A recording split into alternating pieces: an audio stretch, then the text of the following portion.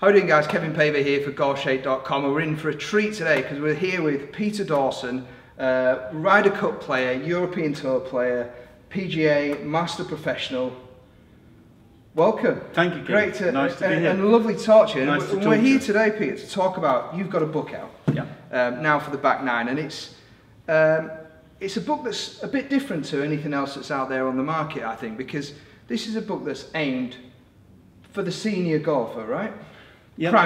Primarily, but it's for the people like myself who are losing the elasticity in the body. Yeah. We're losing the flexibility. And I mean, you know, we've had a look through this book, and this book, Andy Picken, one of our ambassadors, has reviewed this book and absolutely loves it. So I'll put a link in the description for the actual full review of that book, which you can read.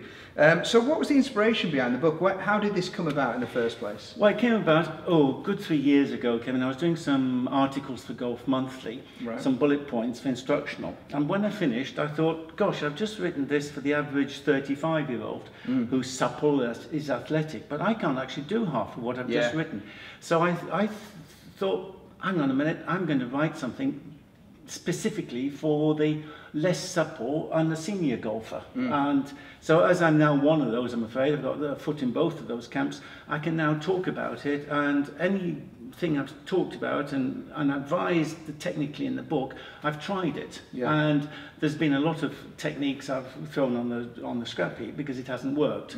But everyone in that book has been tried and tested, and it's good. It isn't just a quick fix. Everyone is there for life. Yeah, and in terms of some of the people that have contributed, I suppose, with some of these tips, or with you from your playing career, there's some pretty impressive names in here as well, aside from yours, of course.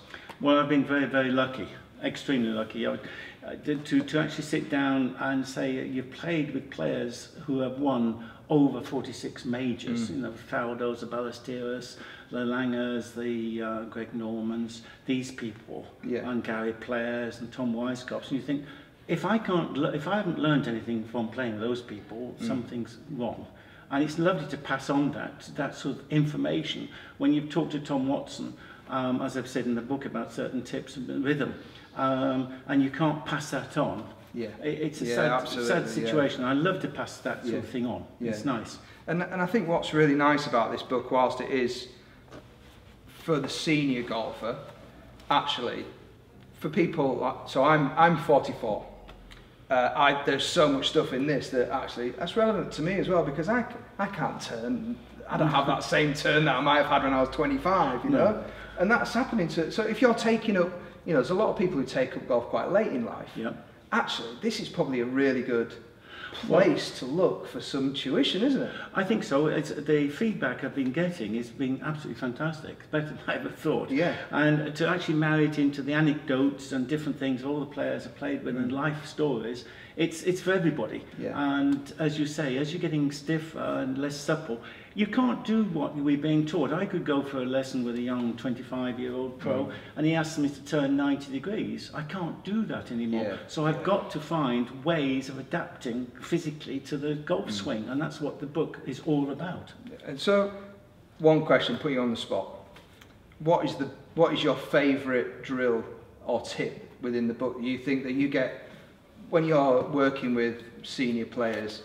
What is the one that just really connects with them, and the one that they go, actually, I mean, it's obviously going to be different for every golfer, but generally, you usually find that there's one thing that people go, wow, that's a game changer for me. The feedback so far I've got is the one where I'm hitting the wall with the palm of the bottom hand. It's visually, you're pushing against the wall where your head's moving, your chest is punching the wall. I've had great feedback, and people said, well, I do this in the kitchen, I do this just in the house, I don't have to go outside, and I get a wonderful feedback. They're saying to me, I can physically see how I have to hit it with my chest and my weight. It's not, oh, you mustn't break your wrist, you mustn't do this, you mustn't do that. You're just saying, you go with the natural movement, going forward, back foot, front foot, punch the wall. That's the one big advice that's really worked successfully. Fantastic. And we must just quickly talk about your Ryder Cup experience. So you're still to this day the only left-handed player to have played Yep, to this day. To this day. I think it will change in the next couple of seasons, but to this day, the pub quiz on Christmas. That's the pub quiz That's question. The pub quiz. Who was the first ever to play the Ryder Cup left-handed? And of course, naturally, people say Phil Mickelson.